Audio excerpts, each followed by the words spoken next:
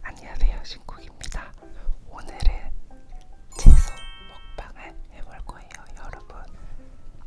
파프리카하고 샐러리, 당근, 오이고추, 방울토마토 준비해봤어요. 오늘은 채소 ASMR. 그럼 시작해보겠습니다. 먼저 오이고추부터.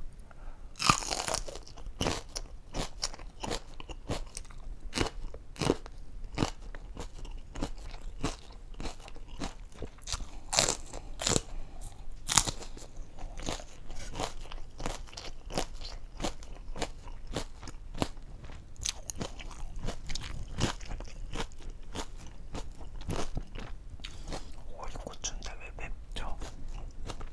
토마토.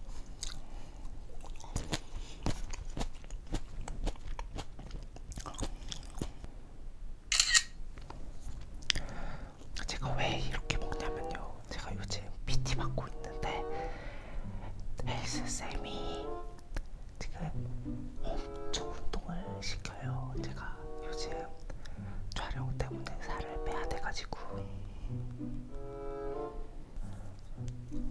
카톡 보냈어요. 지금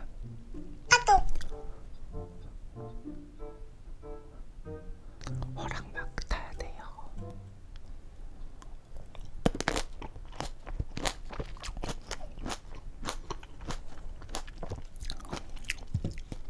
엄청 깐깐하거든요.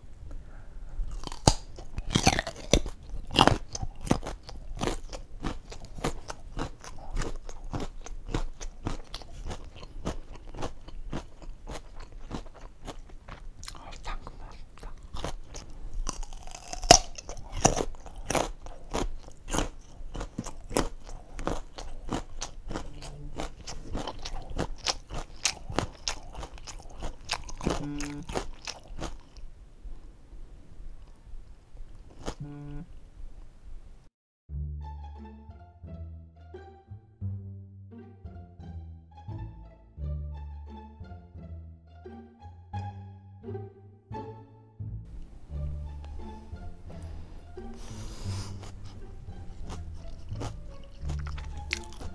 전부 다 반 개씩만 잘라서 먹으라고 합니다.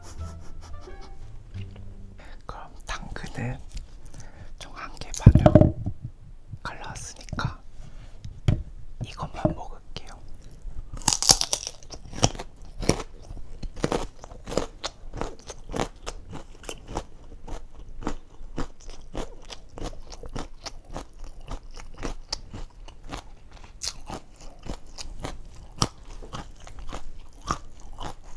그럼 고추는 1개 먹었으니까 1개 더 먹을 수 있다.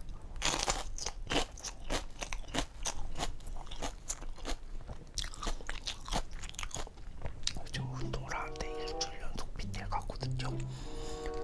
진짜 1시간이 지옥이에요. 그래가지고 진짜 어제는 무슨 생각이 들었냐면은, 쌤, 저 현기증 나가지고 더 못할 것 같아 하고 진짜 조퇴하고 지금 가려고 생각이 들었는데, 그래 좀만 참자 하고 진짜 하고 끝내고 왔어요. 진짜 그 정도로 너무 힘들었어요.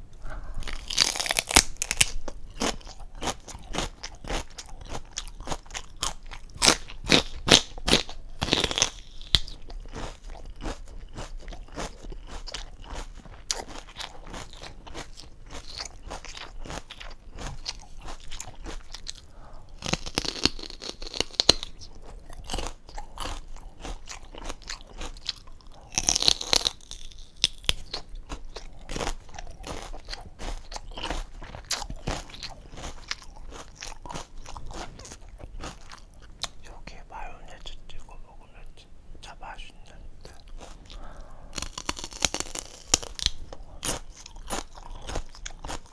샐러리 이거 겉에 이 섬유질 있잖아요.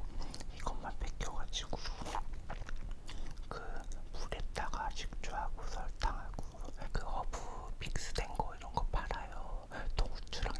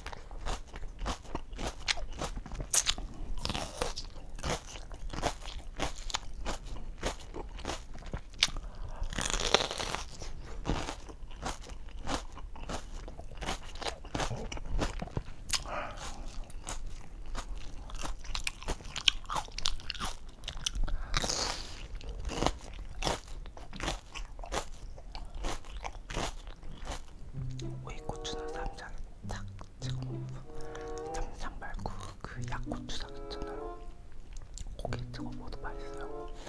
야고추장 소고기 다지고 소고기 볶음에다가 고추장 넣고.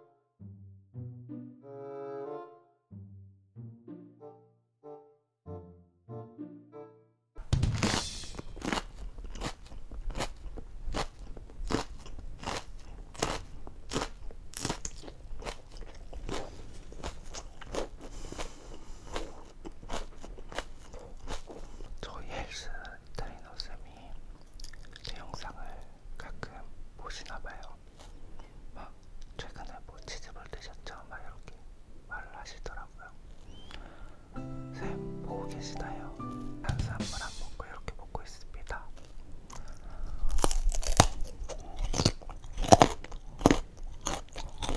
여러분 앞에서만 말씀드리자면요,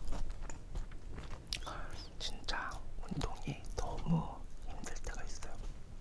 진짜 제 이 세계에서 가장 강도가 센 운동일 때가 있는데,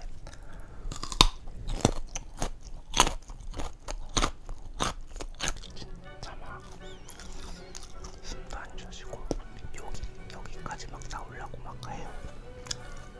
쌤은 웃으면서 짜쳐 막 말하는 거예요. 더 할 수 있다. 여기까지 나오려고 해. 그때 만약에 내가 욕을 해버리게, 쌤 근육이 장난 아니거든요. 키도 엄청 크고 뭐 맞을 것 같은 거야. 그래서 무서워가지고 할 수 있죠 하면 네, 할 수 있어요 하고 열심히 하고 있어요.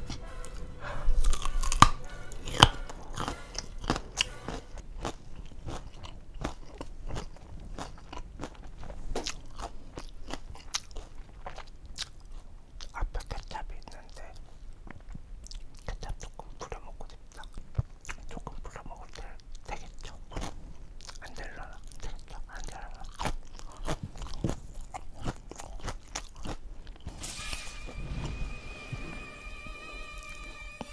열심히 했어.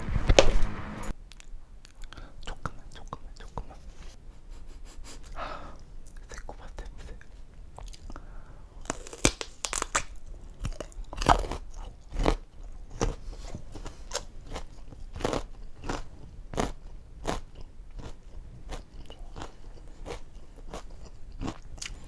당근이 이렇게 맛있는 거였구나.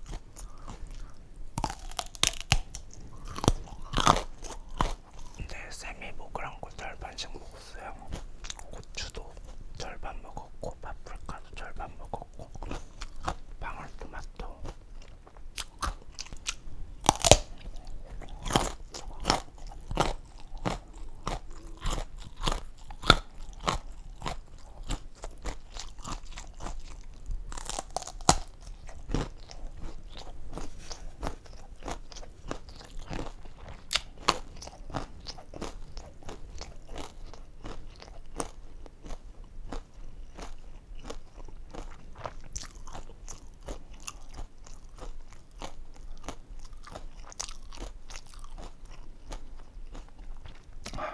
오늘 다이어트의 영상은 여기서 마칩니다. 불경 다이어트의 채소먹방이었습니다. 그래도 배불러요, 여러분. 저는 개인적으로 당근이 제일 맛있었던 것 같아요. 얼른 살 빼고 맛있는 음식 다시 먹고 싶습니다. 쌤 보고 계시나요?